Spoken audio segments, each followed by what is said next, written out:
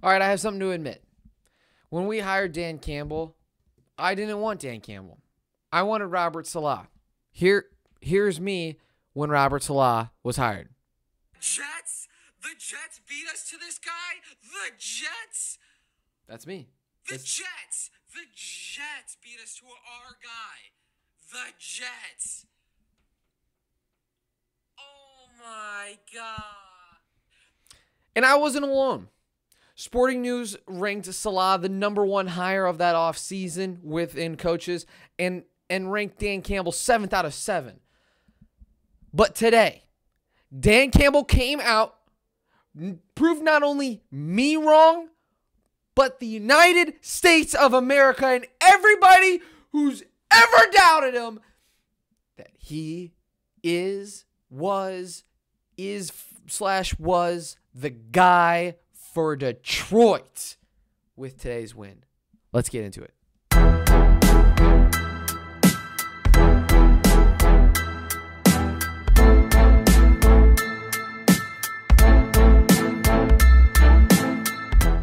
Welcome back to another Detroit Pierce podcast. Make sure you like and subscribe.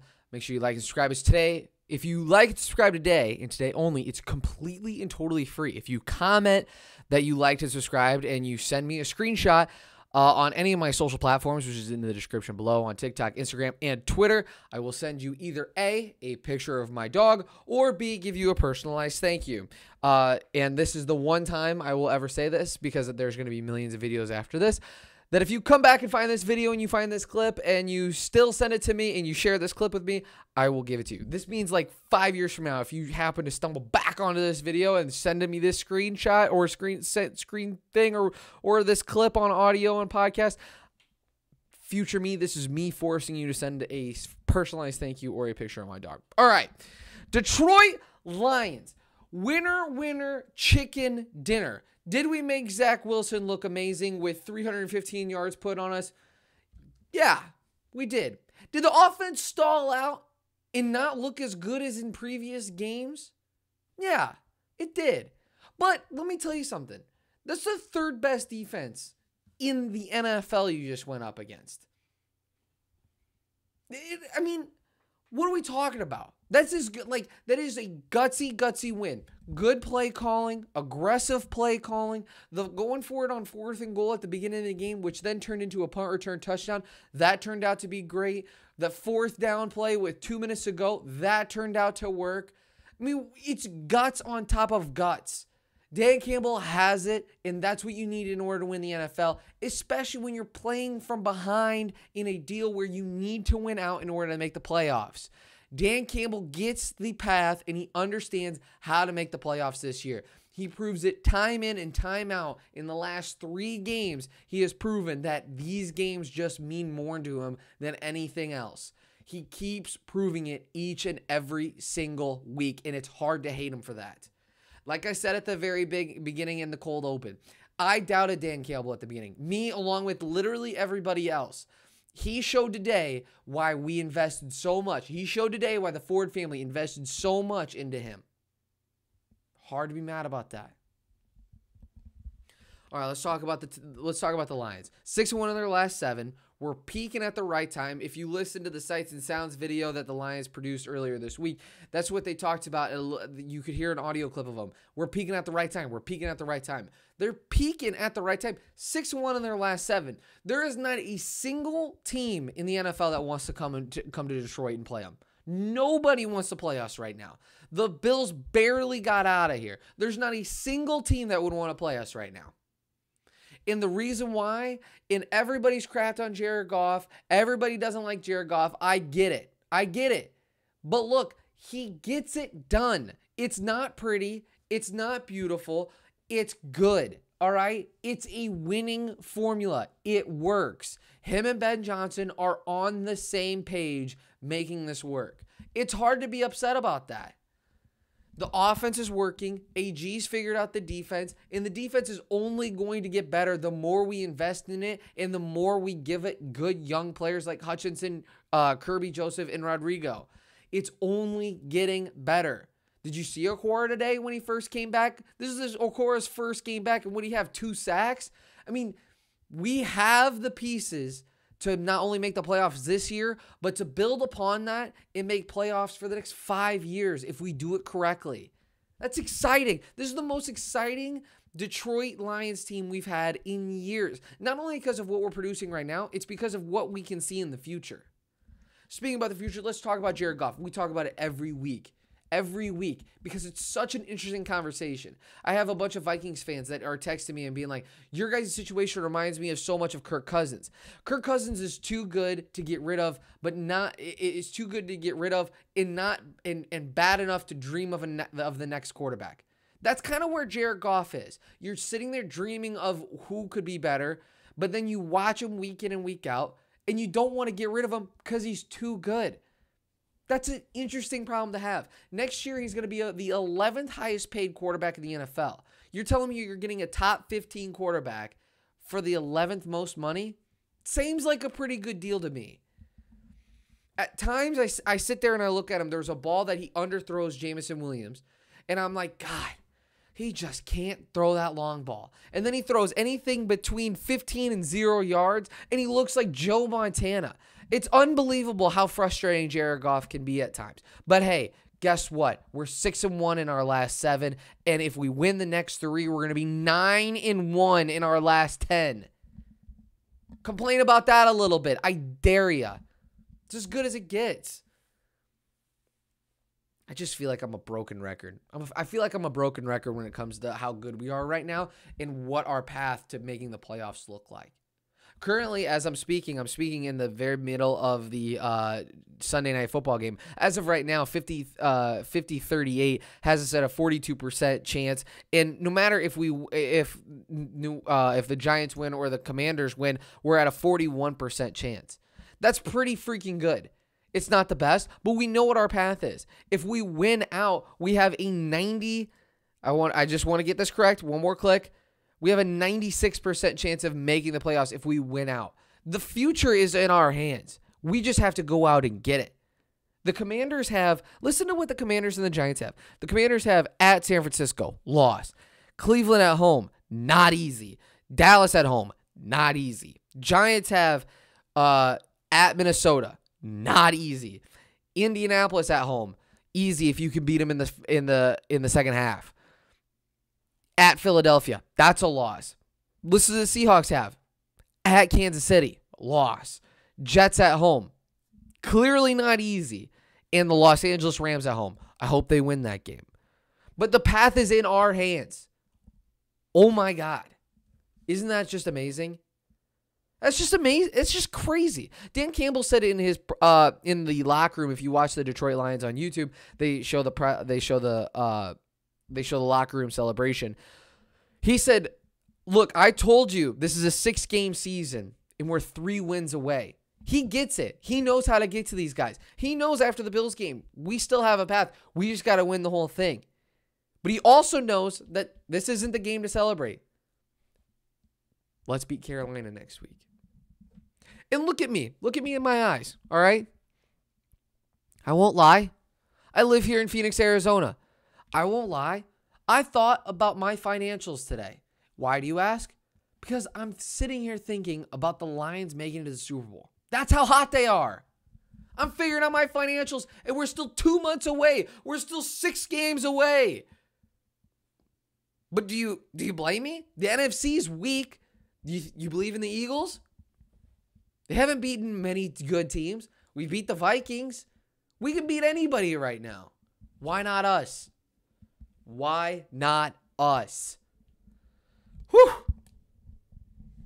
God, I'm so excited. It's so exciting just being a Lions fan. Who would have ever thought that I'd be able to say that? I have people texting me, Packers, Vikings, Cardinals fans. Everybody's texting me and being like, oh my God. Are you kidding me? It's amazing. And I'm watching the Commanders-Giants game. I just tweeted this out. There is not a single person in America who's watching the Commanders and the Giants right now and not thinking to themselves, God, we're going to get these guys or the Lions? Give me the Lions. At least they're entertaining. I don't think there's anybody in America that's genuinely rooting against us. And I like being that team. I love being that team. All right, let's move on before I have make my brain explode. Red Wings. On Tuesday night, the broadcast showed a graphic of Kubalik, Perron, Cobbs, and Sherratt. They have 86 points this year. We're getting 86 points from these four. That's the most in the NHL from newcomers. Okay? I understand that we've lost our last 5. I get it. I understand. I get it. But look, believe. This isn't the team. I've said this since the beginning of the season. This is not the team to make the playoffs. If they're going to make the playoffs, they're going to make it like the 8 or the 7 seed, the 2 wild card or the 1 wild card, whatever you want to say. And they're going to get beat in the first round, or maybe they have a miracle and win the first round, and then they lose in the second. This is not the Stanley Cup winning team. But the foundation is there. And that's what's clear. That's what you want. So I have some hope for the Red Wings, all right? It's rough right now. I'm not going to lie. Live stream on Wednesday for the Tampa Bay Lightning. Make sure you like and subscribe and hit the bell so you can watch, so you can get a notification to watch it. The foundation is there. That's what's important. Don't be out on this team just yet. Understand that every win is a miracle and every win is great for the future. That's all you need to get. I love it. I love it. All right, let's talk about the Pistons. Hey, they won this week. All right, let's just call a spade a spade. Since Cade Cunningham has been out, let's celebrate the wins and celebrate when they cover. They won this week against Charlotte, and they covered against the Nets and barely lost to the Nets at home. All right? But let's hit the tankathon. Let's go to tankathon.com/mock_draft. Let's hit the lottery. Let's see what we get. We have the second best odds. Lottery's hit. This is the 3rd straight week that we finished with the 5th pick, Brandon Miller of Alabama. I watched him earlier this week against Gonzaga. He is the real deal. And if we would get Brandon Miller of Alabama, I knew this was going to happen. I was ready for this one. If we get Brandon Miller, I would put him second on my big board as of right now, right behind Wembanyama. Honestly, I just think he is the best fit for what the Pistons need next. All right, Tigers. I'm glad they haven't done anything. I've been looking. I know I've kind of joked about it and stuff, but I'm glad they haven't done anything because at least now throughout the summer I won't have hope in the Tigers. You know what I'm saying? You can't tell me that adding Justin Turner, adding like Joey Gallo, Benintendi, Michael Brantley, like why have we not done anything? It just sucks. Because if you add a couple pieces, it feels like you would have been able to win the AL Central. I mean, if you would have gotten Dansby Swanson, Justin Turner, and who's the other guy Cody Bellinger, it would have been $45 million that the Tigers would have to pay just next year. And with those 3, you automatically become the favorites to win the AL Central. And the Tigers have just decided not to do that, which is a very interesting move. But hey, what do I know? Did Justin Turner get a bad team deal? Do I think the Red Sox got screwed by paying him for 2 years? Yeah, I'd only pay him for 1 year if I was him. But you can't tell me the Bellinger deal was bad. You can't tell me the Dansby Swanson deal was bad. We're not in on either one of those. I kind of sound like I want to be a Cubs fan, but honestly. But my dad brings up an interesting point. He told me, he has intel. I don't know. I looked this up. I couldn't find it, but let's just say, all right. My dad told me that Scott Harris had a wedding this weekend. If you were to get a microphone, it was open mic night at Scott Harris's wedding, and the microphone just happens to land in your lap, what would you say? Because you have to say something quickly. Because by the time they figure out that you have the mic, they're going to get you out of there. So for me, what I'd say, I would look Scott Harris in the face on his wedding night and say, Scott, please tell me who's going to play third base. Just tell me that. Because right now, I have no idea. Just tell me who's playing third base. You got any plan? And by that point, by the time I said plan, I would have been tackled and escorted out of the wedding. But somebody's got to tell me something. Scott Harris on Monday needs to stand up on the podium and be like, hey, this is our plan. This is why I haven't done my job for the last 3 weeks. Somebody's got to tell me something. All right. All right. I'm all stressed out. Let's talk about something fun that I like talking about. Let's talk about European Minute. And that starts in 3, 2, 1. Messi's the GOAT. Anybody who says anything otherwise is a liar, and they need to stop talking. Could Mbappe be the GOAT at the end of his career? Yes. He is the great. I think Mbappe is the greatest right now. But is he the greatest all time? No, he still has to earn that. Messi is the greatest all time. Don't ever argue about it ever again. Ever. The conversation is done. Don't even talk about Penaldo. It's over. It's done. Messi's the GOAT. Nobody's better than him. I'm so happy that he won. I'm so happy that he won because it just puts a chapter on this whole entire generation of soccer that Messi is dominated. He's the best, and there's nobody better than he is. And it was so beautiful. I think what happened at the World Cup today was not only the greatest soccer game to ever happen, it was the greatest sporting event that ever happened. You didn't have to be a soccer fan in order to understand what happened today because it was just pure beauty of sport. And that's been your European Minute. My ode to Messi. I hate it when people are like, oh, Ronaldo. No, it's not Ronaldo. Stop.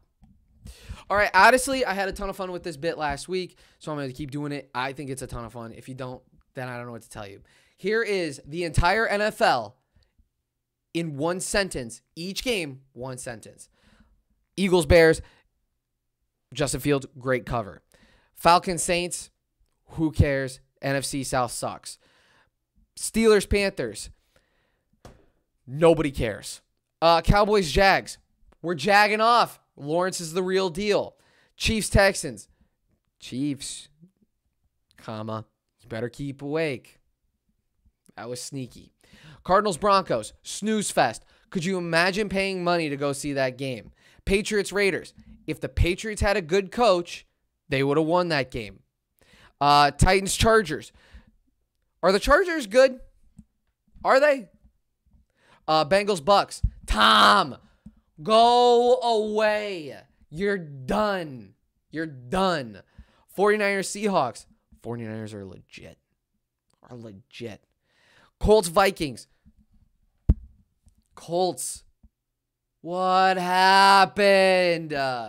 Ravens, Browns. Woof. Bills, Dolphins. It was cold. All right? Giants, Commanders. It's halftime right now. You both suck. It don't deserve to be in the playoffs because the Lions deserve to be in the playoffs. And that's been one sentence for every single NFL game. All right, NCAA. Bowl season is so much fun, but it is so extremely stressful as a gambler and as somebody that's honestly interested. I mean, the Bahamas Bowl was fantastic. Jackson State was fantastic. Washington State sucked. It's awesome. Here are some bowl games that I like this coming up this week. Even though it's kind of a down week, every single week I'm going to just point out some bowl games that I like that aren't kind of like on the, like, oh, by the way, watch the Rose Bowl. No. We're talking money in the crumbs.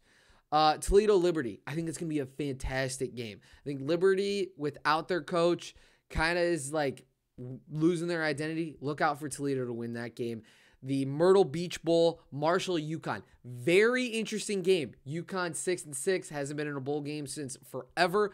Marshall, an amazing year, exceeded expectations at every single level. Don't sleep on UConn to win that game. And then the Armed Forces Bowl. Air Force is a huge underdog, 5-point underdog. In bowl standards, huge underdog. Don't be surprised if Air Force wins that game. I have Air Force winning that game outright over Baylor.